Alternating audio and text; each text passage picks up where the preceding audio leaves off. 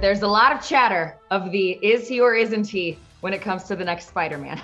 So let me just ask you. I didn't know what you were going to ask then. I was like, is he or isn't he what? Like, where's this going?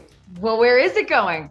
How do you tell me? Okay, as you sip your water, let me ask you this. How would you feel about ever having your Spidey back on the big screen in some form? Okay, so the problem with this question is that like it can be taken out of like you could take my answer out of context and you could just like make it into a thing. So like to be really clear, how would I feel hypothetically if my Spider-Man was put into the one that's about to come out? How would I feel hypothetically if? It is too big a question for me to answer.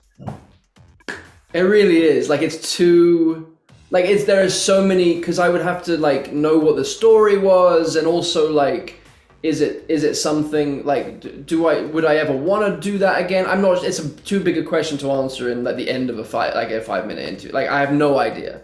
I have absolutely no idea. All I can say is I'm super excited about Tom Holland being the character, and I love him as Spider-Man, and I'm excited to see what happens and what he does in this next film.